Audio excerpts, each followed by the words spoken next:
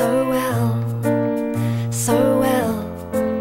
I liked Nashville. I thought it's a big city, but it felt like a small town. We were there for just over 3 weeks and had weekends off, so we took a trip to Memphis and, you know, went to lots of country bars. The reason I went was just specifically for Mark Nevers. I mean, he could have lived in any city and I would have gone there to record with him. I was keen in this record, when we had different musicians and a different engineer for the most part, that I had a feeling that would dictate the sound and change the sound to a certain extent. So with the instrumentation, I fell in love with organs on this record. There's a lot of organs and a lot of kind of more lush, textural, drony sounds, which we have never had so much before.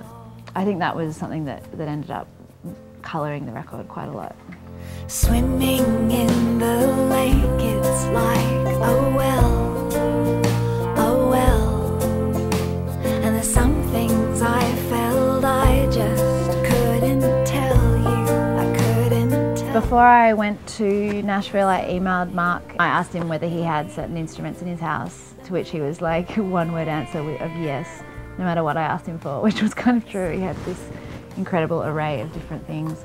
And I also told him that I would like someone to play some extra guitar and play some bass and play some extra piano or whatever instruments we thought we might need at the time. And yeah, he said that he had a lot of friends that would do that. And it turned out that those people were people like Tony Crow from Lamb Chop and Matt Swanson, who's also in Lamb Chop, and William Tyler, who plays in the Silver Jews and in Lamb Chop. They were very generous and very comfortable, and plus I was really excited to have them play because I'm big fans of both of those bands, so that was exciting.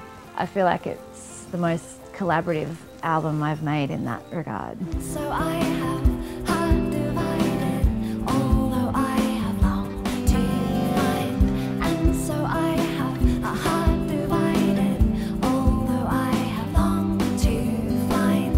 And so I have heart divided, although I have longed to find. My records sound like covered in bird noises and dogs barking, and it's a very kind of outdoor affair.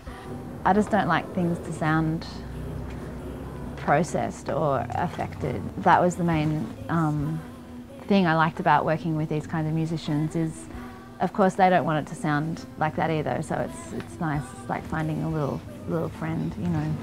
Yeah, I always write a song on my guitar or on a piano. And I think I have more of a sense of the song, the feeling of the song, rather than specific instruments. And a lot of the time I would think of a specific instrument and I might be completely wrong.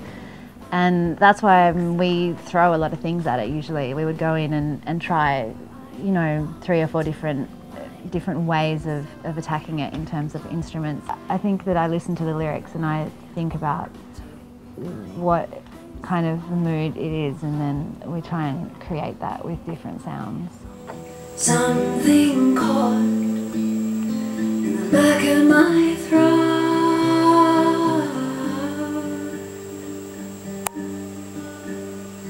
A word is a word that I've had no luck. A stove of broken yolks. Belly up.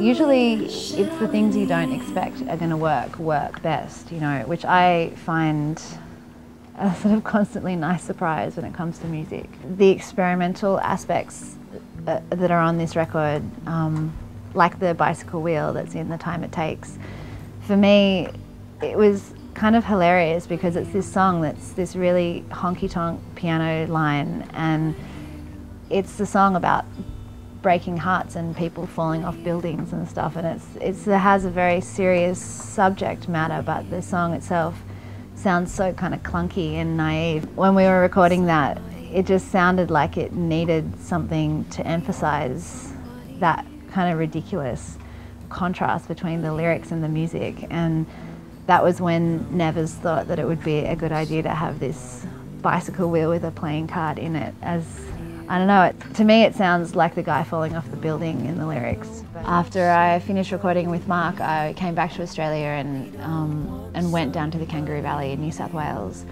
And Tony Dupay, who is the guy that produced my first 2 albums and who I've done everything with, he ended up doing some beautiful string and horn arrangements that wound up on 4 or 5 songs on this record. So to me it has a very cross-continental feeling. I mean, it has a real element of my previous records in there with the work that Tony did, but the basis of it, you know, obviously sounds like a Mark Nevers record. So I think I got the best of both worlds in that regard.